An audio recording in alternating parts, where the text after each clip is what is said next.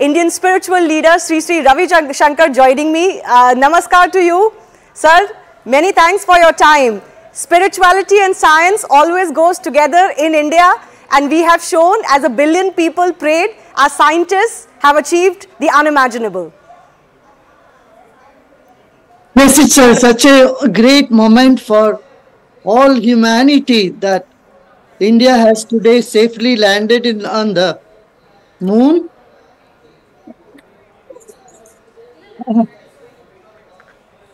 Yes. Were you keenly We following this? congratulate all our scientists who have day and night worked for it with such great enthusiasm and intention, and their sankalpa has become successful today. Absolutely. What do you make of the fact that, India is trying to get into the same realm as some of the more developed countries who've had a space race in the past and obviously have done more than us over the last few decades, but India is really catching up and catching up fast, isn't it? The talent was never the problem. It was just about coming together and having a vision.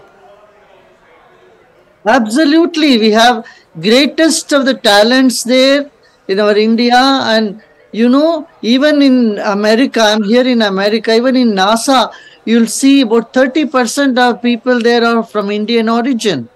So our talents are really, really great, and let's congratulate them all, and the encouragement that they have got from our government. Yes. And the people are really, really appreciated. Yeah. So everyone. you mentioned you were in America, and of course, America is one of those countries that has been a leader as far as space exploration is concerned. Now, one of the things we're talking about is how the world views us. You are a representative and an ambassador of India around the world. Do you think the way the world watches India, especially in scientific fields like this, is now going to change for forever? Absolutely, absolutely. This has really opened the eyes of the world that has seen that India is capable and is possible, and they do it. We are doers. We are not just talkers, but we demonstrate our skills, our abilities.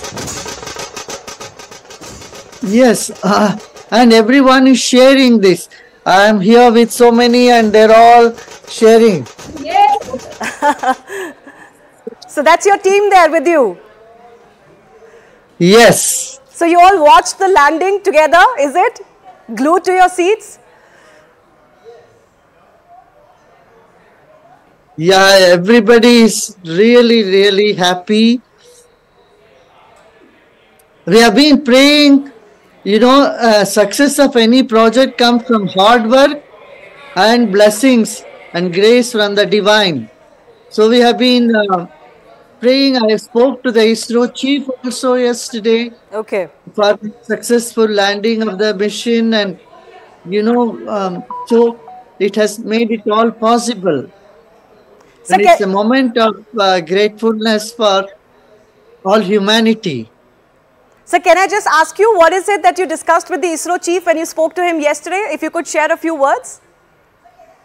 No, I just told them our prayers are with him, blessings and prayers are with him, and he was returning from the temple with his family, and then and he was really, really happy, to talk to us. Yeah. So there are some people, I remember when one of our scientists was also caught on camera going to a temple when the launch was supposed to happen. Some people were like, how can scientists be going to temples to pray for the success of a mission? What will you say to that? Because I know many scientists are speaking to us and they're saying we do pray, because sometimes you do your work, but beyond that, it's out of your hands. But science and yes. Science and spirituality, they go together. And those people who are thinking they are they are 50 years in backward or even 100 years back, that's when they used to see the spirituality from cynical viewpoint. But today that's not the case. Spirituality and science have come so close. Yes. Yeah. Okay.